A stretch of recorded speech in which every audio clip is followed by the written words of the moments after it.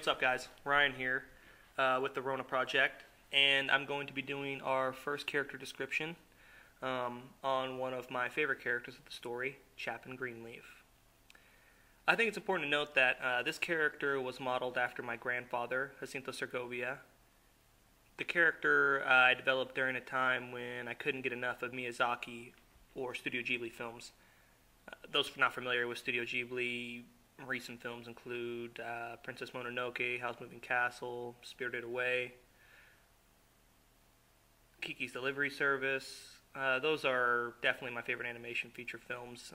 Some of those are from the late 90s, early 2000s. I think Kiki's Delivery Service was in the 80s. For those of you who've seen those, or are familiar with Studio Ghibli, you can probably get an idea for what kind of character Chapin Greenleaf is. So my plan here is to break the character down to 3 different sections: personality, features, specs, and history. Features and specs kind of go in one category for me, and history includes his past history and his history with our story at the present. I think doing it this way is going to give you guys a better feel, not just for the character, but the story and the genre of our manga. Looking at some of my keywords here, I'm starting to realize that part of our world may not make a lot of sense without explanation. So I'll be explaining tidbits of our world, which will give you guys a better feel for our story and perhaps the early plot, at least for Chapin anyway. Chapin is a very calm, relaxing, very quiet, very humble, and very intelligent man who's more in tune with things than you'd probably realize, and more in tune with things than he probably leads on. Despite being human, Chapin is 256 years old. He has overlooked Thimbri, which is the city where the majority of our story takes place, for a long time, and so he acts as kind of the protecting elder. Chapin's easygoing personality seems to draw respect, and his quiet demeanor, despite his rather impressive past, is a testament to his charisma and ability. That definitely sounded scripted, didn't it? Alright, anyway, as this picture comes together, you guys are going to notice kind of the facial features and soft and gentle aura that we kind of made for Chapin. He's a well-respected character throughout all of Duno. Features and specs on the character. Now this is something that's going to be very easily described. I'll be using this section to kind of give you an idea of his capabilities, what makes him the warrior he is now, and this is also kind of part of the character review that I'll have to do some explaining on. First off, magic in our world is referred to as the weave, short for the weave of magic. Our characters, every single one of them, have been put together in a way that's very detailed and unique. Our goal is to kind of create characters with different abilities, different features, and most importantly, different points of view.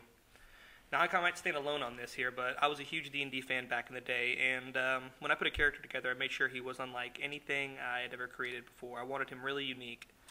So for you D&D nerds out there, if you're like me, you can probably get a grasp of how much detail goes into each and every character as far as abilities go. Now, that doesn't mean that each character has an array of special abilities. In fact, Rona characters are built more on their mishaps and how they overcome their specific weaknesses rather than mass amounts of abilities. We think this makes for better character development, and I think it makes for better fight scenes as well.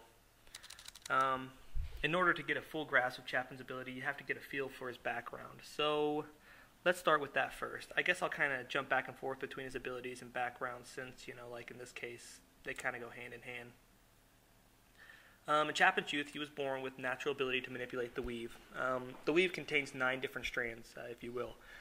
Each strand contains a different form of magic.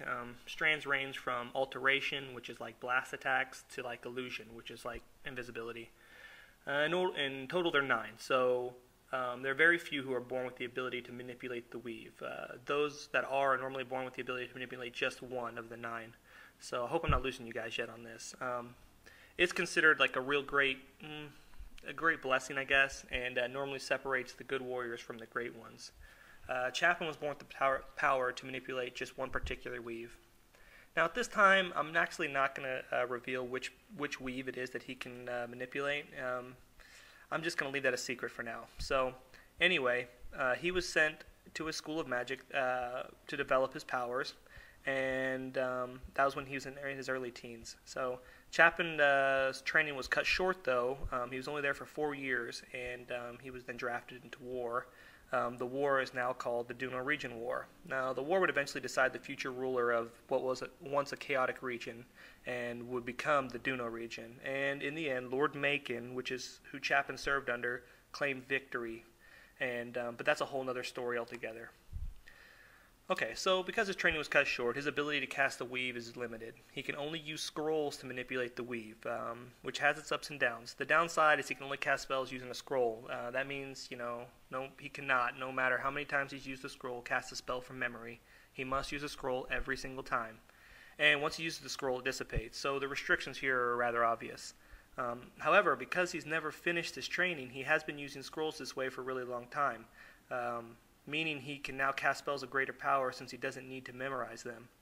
So, to put it simply, he needs a scroll to cast magic, but can cast magic that maybe typically only a great wizard could cast, so long as he has that scroll. Now, these scrolls aren't, these are hard to come by, and he's only mastered the ability to read scrolls. He has not mastered the ability to create them. But he has been around for 256 years, in which he has become an avid scroll collector for at least over 100. So now back to his background a little bit, though. It should be noted that Chapin left his training when he was 17. I already mentioned that. He did not volunteer, but was taken to war instead. He was given a crash test course in training, I guess, on how to use a sword. So another note here is 16 is the legal age of an adult in Rona. When you become 16, you're allowed to drink, smoke, you're eligible to be drafted into war.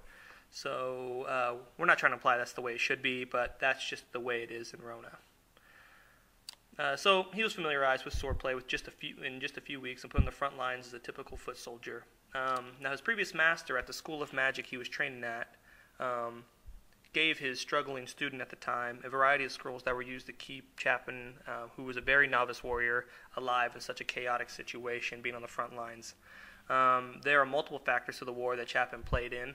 However, these play such a vital role to the main plot of our manga that I really feel like I'd be giving too much away at this point to tell you his role in the victory of the war.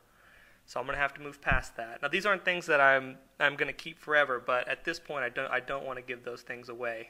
They're really vital. Anyway, after the war for the Duno region, Chapin was given 2 bracelets.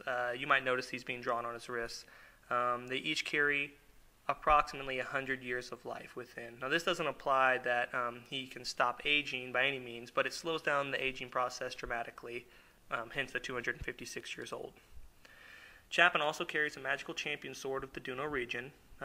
This sword allows its wielder to accurately determine whether or not somebody's lying to him. Also, he currently wears boots of springing, which gives this rather old-looking man here extraordinary agility and speed. I guess that's all I can really reveal about Chapin's magical items and history at this point. I won't really get into how he got those items right now because we're kind of limited on time. But it should be noted that Chapin has become extremely proficient in his fighting style, which is called second-hand fighting.